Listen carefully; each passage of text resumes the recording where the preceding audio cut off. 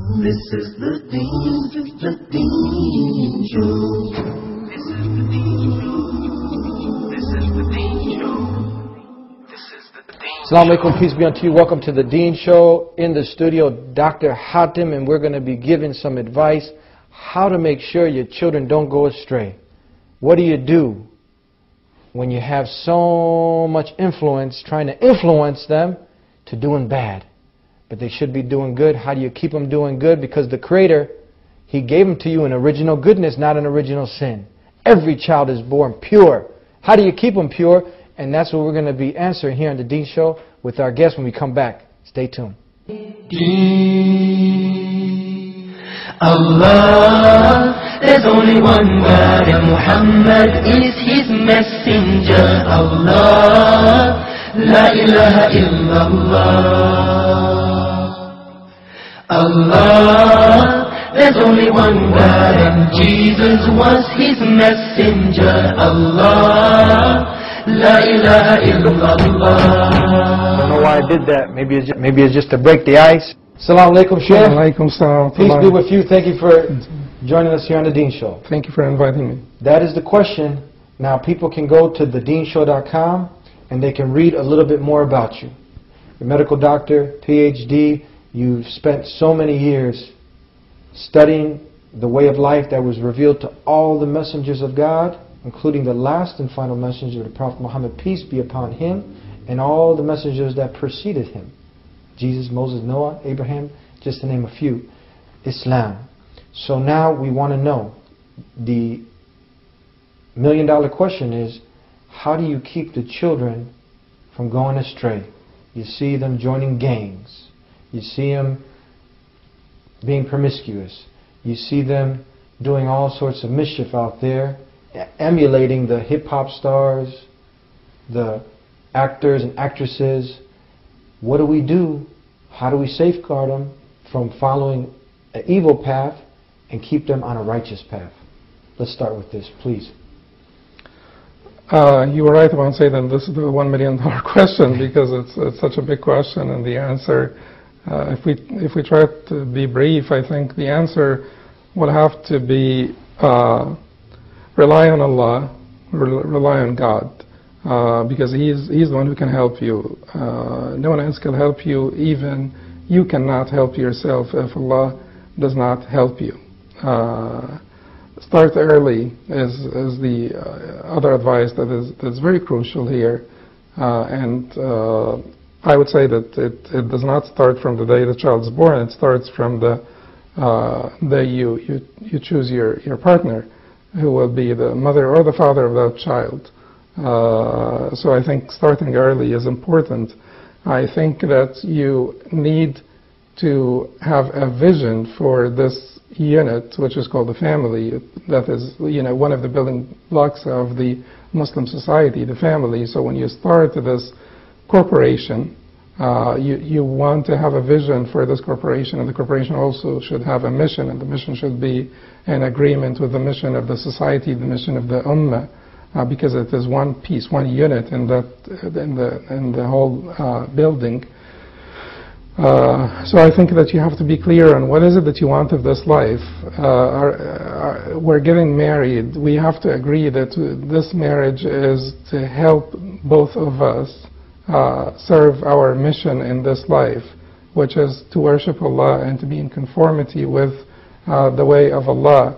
And the Ummah collectively, by the way, has a mission not only to worship Allah and be in conformity with the way of Allah, but the Ummah collectively has a mission to change the world, to be in conformity with the way of Allah, out of mercy, out of keenness to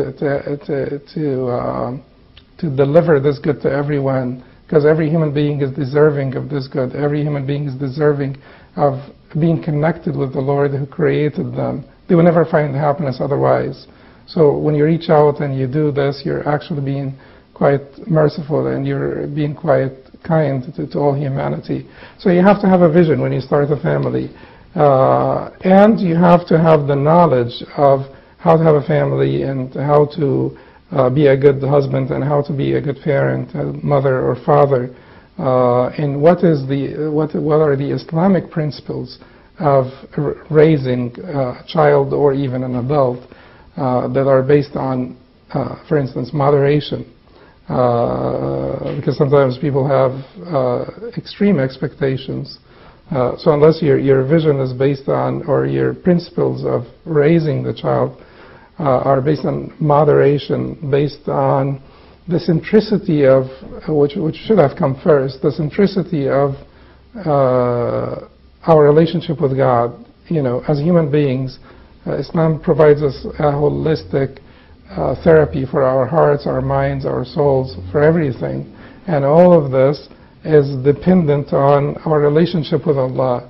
That is the most important relationship that we have to correct, we have to rectify, so that we can be together. Our mind and heart and spirit, all of them can be aligned together and aligned with the will of Allah subhanahu wa ta'ala, the divine creator.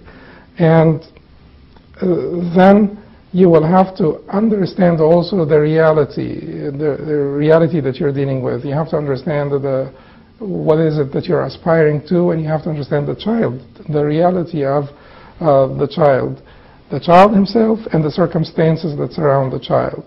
The child himself goes through stages. You have to really have some knowledge of the various stages and how to tackle each stage. For instance, for the first 1 or 2 years of life, this is a stage of building trust. It's trust versus mistrust. The child is building trust with the parents? Absolutely. Yeah. The child wants, the child wants to know if the caretaker, the main caretaker, is actually a good caretaker or not. And if the caretaker is a good caretaker, the child will start to develop trust. This is the psychology of the child? Absolutely. Yeah. So if the child is crying because they're hungry or because of some other legitimate reason, and you do not respond to this, the child will start to develop mistrust. But what about not to because in this program we're going to just hit some. You've also you run an Islamic academy and you've written some books. So in this show we want to just give some highlights and then really get people, because we can talk. We can talk about this for days. Now this is an interesting point, because every parent knows how the child will react. From those years they'll throw tantrums. They'll be crying.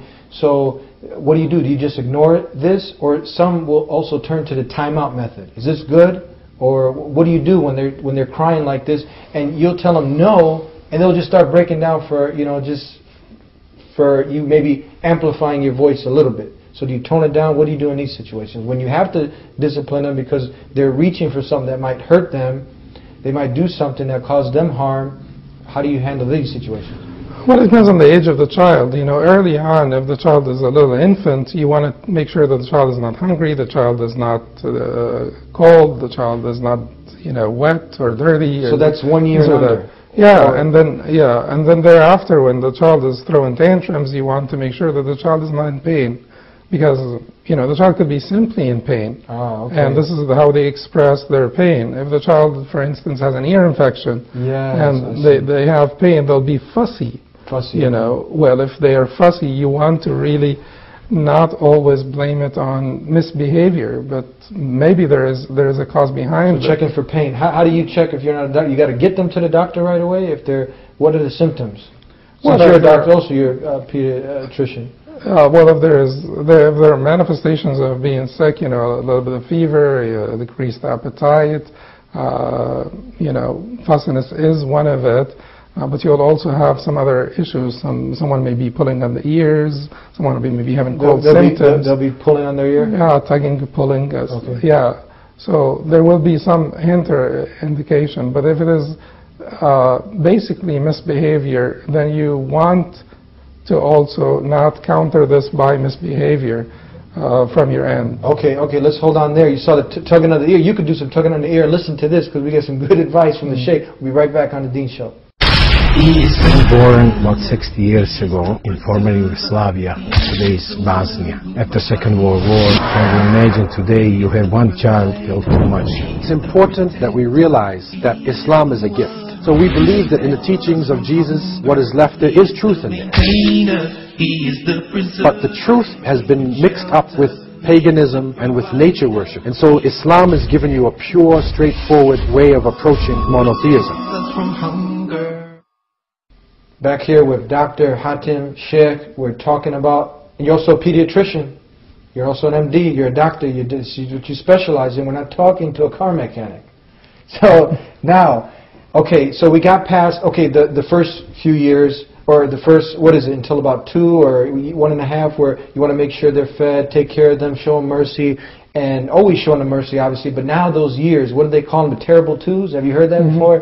The terrible 2s, 3, where some parents are going out of their mind. The kids are jumping, biting, screaming, jumping on here, there, everywhere, and they can hurt themselves, throwing tantrums, crying. How do you deal with this? Well, and before we went on break, you said don't, so I can remind you, you said don't counter it with bad behavior yourself? Yeah. Yeah. Because if you start to curse and if you start to to beat the child, for instance, for some of those reasons, I think that this is misbehavior. Don't do that. On your part. Certainly. This is a 2-year-old. This is a 3-year-old. Now you need to try to figure out what's happening, and even if there is misbehavior on the part of the child, you have to understand that, particularly now we're talking about 2, 3, 4, 5, 6, 7. This stage in the child's life is a very crucial stage, a very important stage from various aspects. This is the stage of autonomy, the stage of initiative. The child wants to be autonomous. The child wants to set his or her limits. So he will push to see, his limits, his impact on the world, his the child his influence. Absolutely. He wants to see how much he can push you. How far Absolutely, because we see this as parents. This is for real. And part of this stage is to be egocentric, and this is not abnormal for this stage. Yeah. So you to be selfish, to not share toys, and to do all of this. That's just part of the stage, because in this stage they want to test their limits. They want to see how far they can go, how much control they have over the world around them. Sheikh, just a side note, because you said now they're selfish, they're trying to, not share this, that, and the other. Some people might argue that this is because of that original sin. That's how it's in their nature. Just to go on a side note, how do we answer this? Because I've gotten this argument from people. What do we have to say about this? Well, for the not yet Muslims who are listening. Yeah. Well, would it make sense to say that I heard this from Sheikh Yusuf Estes, and I liked it very much. He was saying that it wouldn't make any sense to say to a judge, my client is as guilty as a newborn child. It's it is natural for a human being to think of a newborn child as innocent. Yes, yes. Yet God would not actually make us accountable for a sin that we've never witnessed, we're not part of by any means. So this is not fairness or justice. However, God created the human being with various inclinations. And some of those inclinations are good inclinations, and some of those inclinations are bad inclinations. Now, He did not force any bad inclinations on us, but within our makeup, there is the good inclination and there is the bad inclination. وَهَدَيْنَاهُ النَّجْدَيْنِ. We've shown him the two ways. And part of our makeup also is that you can go right and you can go left. Well, the child is not necessarily trying to be wicked or evil, but is trying to see how much control he has. How else would he know how much control he has? When you start a new job, people tell you usually, this is you can do this, you cannot do that. Yeah. And well, he is here in this world, and he's seen a lot of people around him, and he's interacting with them, and he wants to know, this is father, this is mother, those are my siblings, those are people who come every once in a while to our home. Everybody seems to have, there are certain dynamics here, and everybody seems to have different roles. Where is my role? What's my role? And what are my limits? So he wants to test them. So that is when you set limits, because you will not allow the child to hurt himself or hurt others. You got to set limits. Absolutely. There got to be some disciplining, because you're not going to allow the child to be a tyrant, to grow up a tyrant. When sometimes people can do this by spoiling the child, by making them.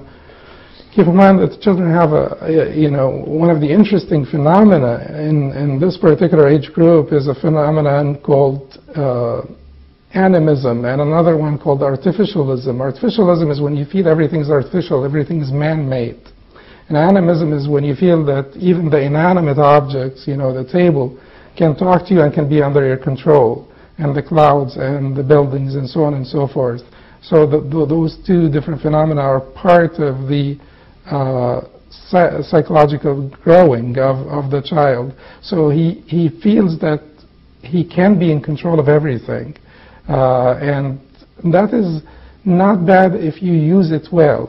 If you use it well. If you give him room to take initiative. If you give him room to show his leadership. But to set limits so that he knows that he's not here alone. And he knows that, yes, he can go as far as you want, but without compromising other people's rights. There are people who live with you also in this universe, and you do not want to overstep the limit between you and them. So if you do this carefully, but you give the child enough room to breathe, enough room to feel that they have a separate identity, that there is some level of autonomy, give them a chance to choose their attire.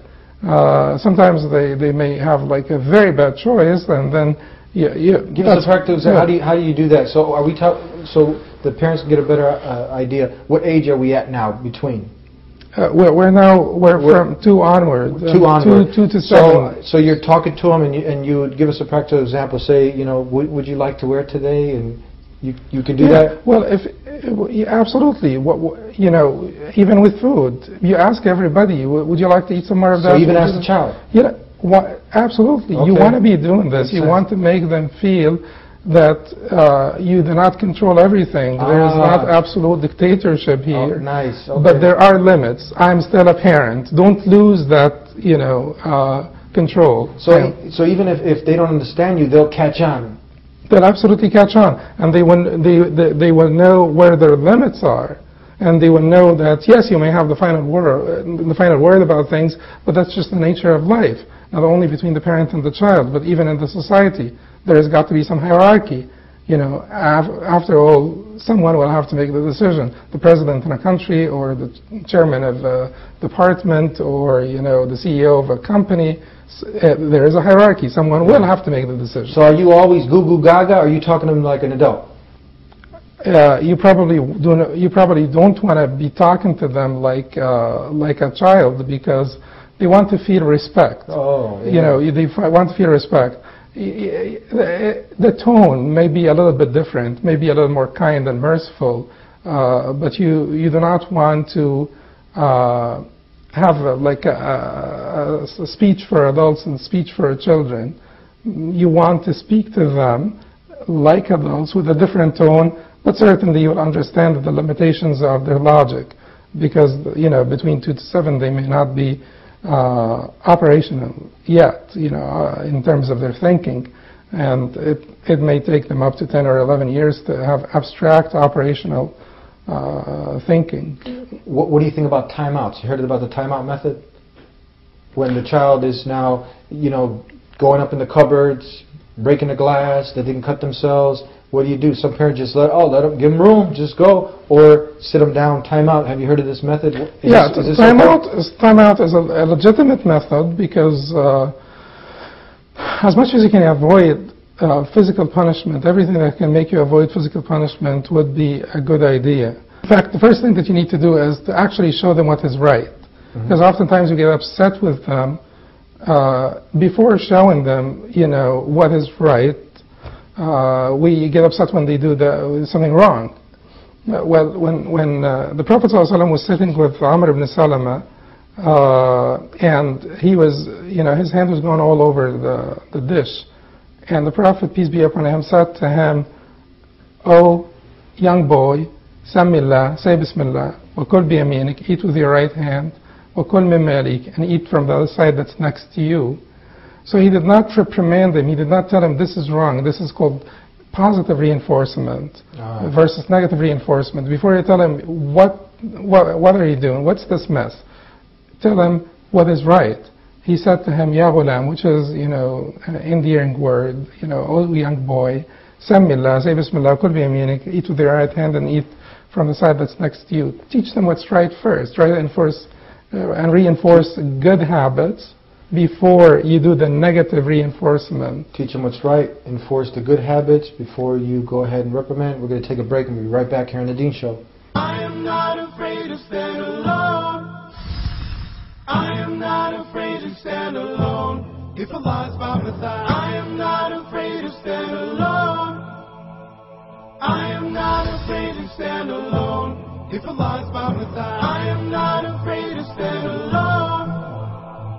I am not afraid to stand alone. If Allah's by my side, I am not afraid to stand alone.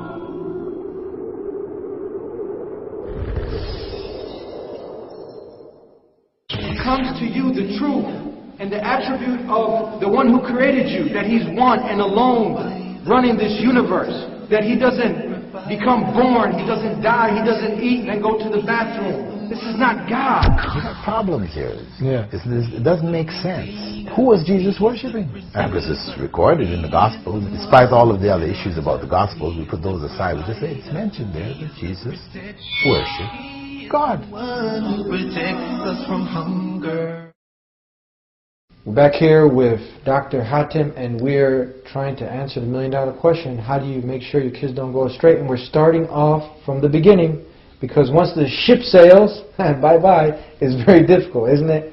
Yeah. So we're giving the audience some advice from early, young age, how to deal with the children. Okay, so we talked about the timeout method. You gave an example from the sunnah of the last and final messenger, Prophet Muhammad, peace be upon him.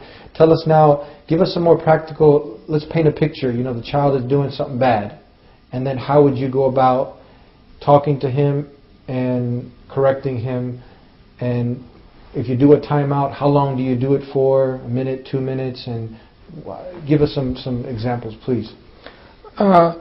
First of all, you have to ask yourself, did I teach him to do it right? And if I taught him to do it right, did I remind him enough? Because a child that is 2 years old may not remember that I told him last month, don't do this or don't do that. You need to really repeat it several times. Mm-hmm. And then thereafter, you want to be trying to deter the child. If the child has been taught, and several times, you try to deter the child. This is the stage of negative reinforcement, or various modalities of punishment. And it starts with some emotional punishment, very, very basically to turn your face away, meaning that you're upset. And whenever something can be corrected by just simple measures, big measures or enormous measures are to be avoided completely. That's just what logic dictates. And that's the way of the Prophet ﷺ in teaching us all things. So start with simple measures and then try to escalate. Withdrawal of privileges also would be a good idea. To withdraw privileges would be a good idea. Maybe that is not understood. Timeout is actually a withdrawal of privilege. The privilege of being able to go anywhere is restricted. Later on, for an older child to withdraw some other privilege is something that he cares about, and you say, you're not going to do this. Take it away. Take it away because you have done this. That's negative reinforcement. And negative reinforcement continues also to escalate based on the what we call in Arabic al-jurm wal-jarm. Al-jurm is the crime, and the al-jarm is the size of the child. Because you have to understand, or the age of the child and the size. So oftentimes you have to identify the size of the crime. Because if you punish the child for spilling milk on the carpet, for instance, well, does that need punishment? Unless there has been something intentional about it, No, there should be no punishment whatsoever. That would be taking revenge. That is not disciplining here, because you're so hurt by, the expensive carpet is now this or that. So they're taking revenge for yourself. You're not disciplining your child, and it's certainly very unbefitting of any Muslim to do this, to take revenge against a child because of something that is not really a sin. It's just a mistake. So you have to look at what they did, and you have to put it in the right perspective. So abandoning their prayers may be worse than much of what they do, but many parents look at it from their own perspective, their own interest, not from the interest of the child and the well-being of the child, spiritual and emotional, and from every aspect. So you want to look at the crime, and you want to look at the age of the child. Time out, if you're 3 years old, maybe 3 minutes will be okay, and then you add a minute for every year, because their attention span is limited. We're going to direct people. I heard you wrote a paper on this, or a book. Where can people go? And we want to do a part 2 to this. You think you can do that? I would be glad to do that. Great. God willing. God willing. So tell us now, where can people go to increase their knowledge on this topic and in Islam in general? Tell us in this last minute that we have. Well, they can go to my website, and that's drhatimalhaj.com, drhatm alhaj.com, and there will be several articles on this. They can go also to Amjad Online. In fact, they're better off going to Amjad Online, because they will find some other articles by other good scholars. It's amjaonline.org. And then they can continue their education. I think that every Muslim needs to continue his or her education, not only to tackle a particular problem, but just to get the big picture. Because it is important that you're not using Islam to tackle a particular problem and then you forget about Islam once it's done, or no, you want to really accept the religion in entirety. And don't be afraid to do that. Don't be afraid to surrender and to accept it. So I think that getting to know more will bring you closer to Allah. More recognition will mean always more love of Allah subhanahu wa ta'ala, because the more you recognize His greatness, His wisdom, His kindness, His mercy, the more you will love Him. So don't be afraid of knowledge. And they can also go to, where is this place that they can go for continuing education? Islamic well, studies? I'm the Dean of Sharia Academy. They can go they there can also? go to www.shariaacademy.com. Okay. Yeah. Thank you very much. May God Almighty Allah reward you. Thank you. We look forward to having you back here again on The Deen Show. And thank you for tuning in to another episode of The Deen Show. What do you have? You got to believe and do good deeds. And when you die, what do you leave behind? If you leave behind a righteous child, then you're going to still keep them deeds coming in. You're still going to be getting rewarded for that. But if your child goes astray, there goes your investment. So you got to put in the time. Put in the time now so you can benefit later. And we are here trying to help you develop that better understanding through doing it God's way, doing it Allah's way, sticking to the game plan. That game plan is Islam. Sticking by the Quran, the verbatim word of God, and the authentic tradition, sayings, actions of the last and final messenger, the Prophet Muhammad, peace be upon him, his hadith. So continue to come back here every week to The Deen Show. We'll have more exciting shows on this topic and others. And we'll see you next time. Peace be unto you.